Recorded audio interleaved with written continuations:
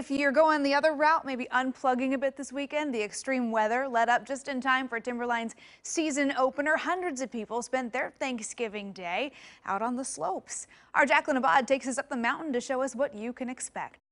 Yesterday, Timberline wasn't sure if they'd be opening because of the extreme weather and the snow conditions. But this morning, the sun came out and the weather improved.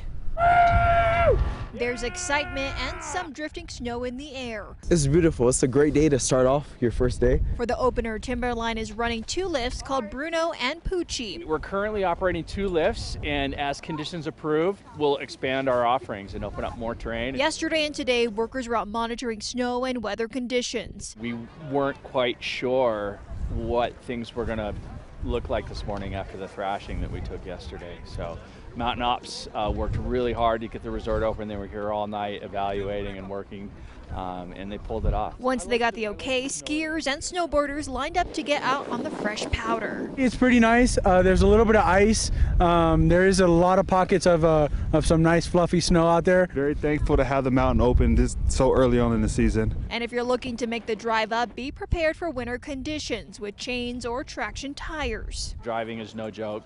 Give yourself a little extra time before you start traveling in the mountain. Timberline expects cold and sunny conditions this weekend, and when you get here, this is what you'll see. You might even meet Bruno, one of their mascots, a St. Bernard. Here we go. We're going to be operating 7 days a week, and ski season's here. Weather permitting, the list will be open from 9 to 4. Lessons start tomorrow, but make sure you call in advance. Reporting from Timberline, Jacqueline Abad, KOIN 6 News.